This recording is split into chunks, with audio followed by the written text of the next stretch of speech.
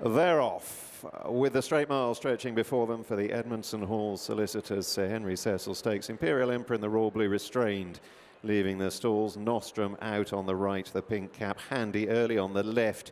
New Endeavour also pushing the pace along the maroon and yellow. Mostupshire, the grey, tracks the leading pair with Embesto, yellow jacket, slipstreaming Nostrum. David Egan sitting on Ryan Moore's behind, and then Imperial Emperor in the blue in behind horses, and Wildfell pulling hard, black and pink at the back of the field. Completed more than 2 furlongs, and it's Nostrum who sets the pace here, going along at around about 38, 39 miles an hour.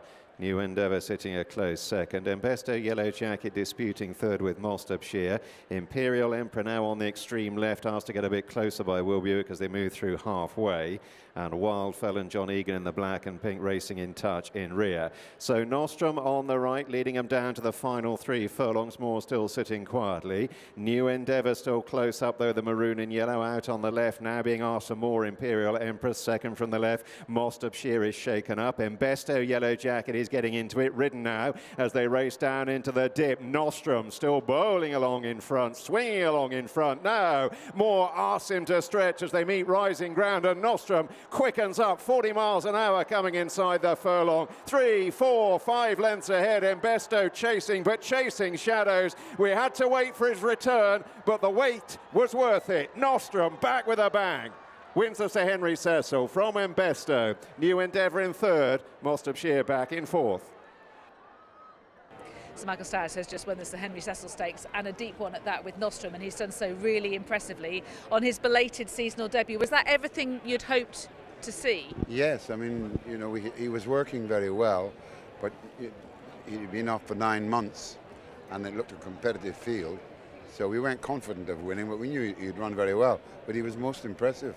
I'm thrilled with him. He really was. What was the reason that we haven't seen him until now? Oh, it was he knocked a hind leg. Knocked a hind leg. And was that timing rather than anything else? Well, he needed a little time, yeah, to get the infection out and get him moving again, yeah. And so how long have you been happy with him in his work?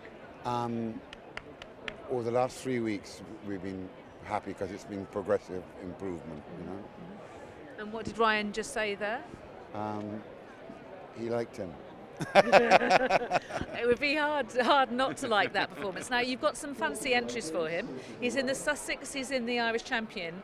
Would you be more inclined to do a Baaeed type move and go to the Thoroughbred Stakes or something like that at Goodwood next, or are you prepared to go up in grade quite sharply? Why do you ask so many difficult questions? I haven't a clue yet. You know, he could go 1.25 miles when we want. So we got to just think about it, to be honest. But would he be ready, I suppose, for a step back into Group 1 company for his next start, is the question. Well, he'll tell us, but on today's evidence, you'd think he is. Okay, so you might be inclined to go big? I don't know. And might get windy when close to the time.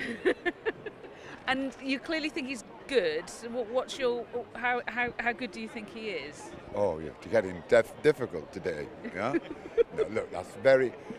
His 2-year-old career was brimful of promise. Things didn't go quite right for him in the Dewhurst, and he's come today and he's won impressively, and we can only be very happy because he's a nice progressive horse. Very much so. Well, I look forward to seeing whatever you do with him next. Can I just quickly ask about Desert Crown?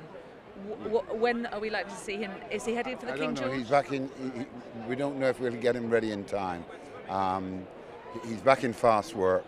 So we'll decide closer to the time. It's a little bit tight. I mean, not touchy, a bit tight. Tight in time-wise. But he's back in fast work. Okay. And Baybridge, where are we going to see him next?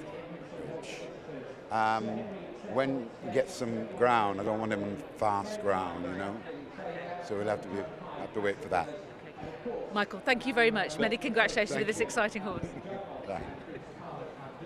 Well, after a performance like that from Nostrum, we had to talk to Barry Martin from Juddmonte. Worth waiting for, I think, wasn't it?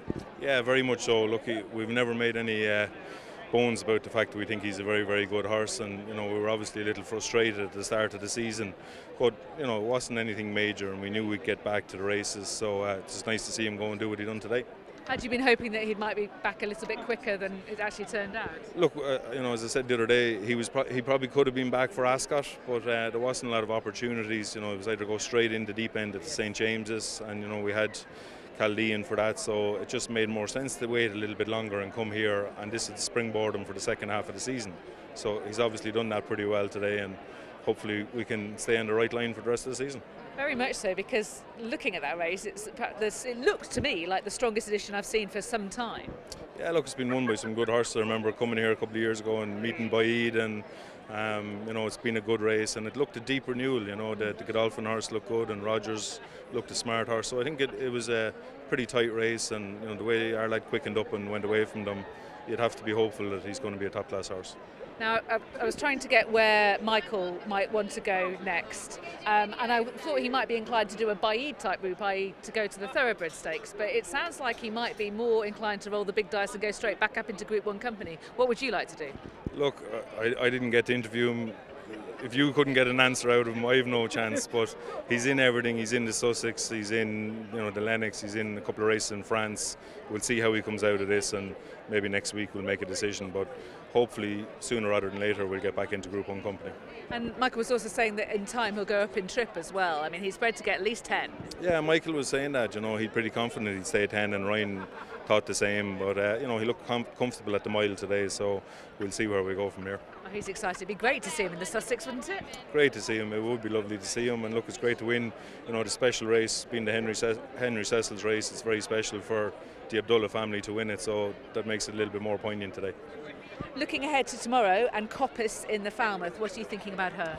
Look, she's a lovely filly. It's a big jump in class from a handicap in Royal Ascot to Group 1.